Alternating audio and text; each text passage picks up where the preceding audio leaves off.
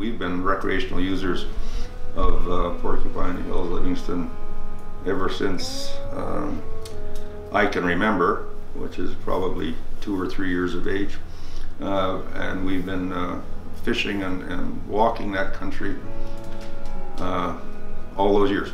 I have traveled in that country for over 70 years. The first time I went into Daisy Creek was on horseback with my father and a friend of his, and I can sit and imagine different holes on the river that I've fished, caught fish, or been skunked.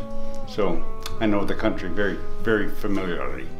It's always been a rite of spring and summer that we go in fishing, and we've been walking those rivers and fishing those rivers all our lives.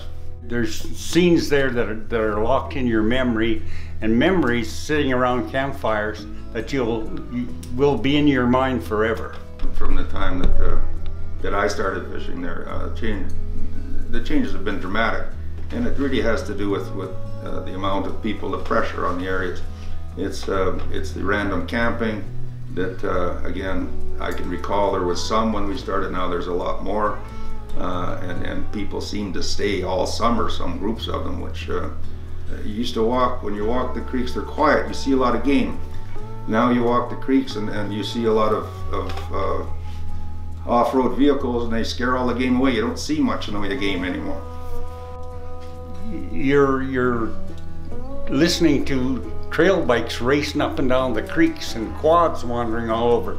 I don't know how many times the last few years I've gone up on a beautiful day, it's been fishing, and then I'll hear or I'll see vehicles going through the creek, and you know, a month after the spawn, here comes all the silt coming down again, and just covering over the spawn. And that's happened. I've seen it on the racehorse, I've seen it on the Old Man. That happens way too often. There should be established trails. There has to be enforcement. There has to be people making sure that people aren't wandering around. Unless you protect those headwaters, you don't know what's going to happen.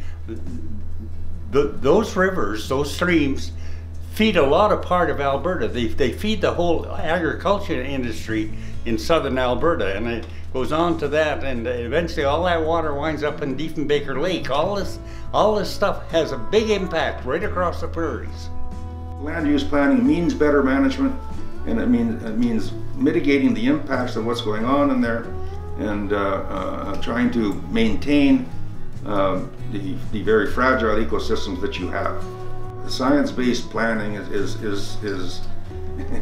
the way it's done. It's the proper way to do it, and there's no reason for a place like Alberta to fall behind what the rest of the world does. It's a standard, and it should go forward. Unless you manage this appropriately, and trout they're like the canary in the coal mine. They're very sensitive species. So in the future, 10 years from now, 20 years from now, 30 years from now, there are still trout, and you can still fish for trout.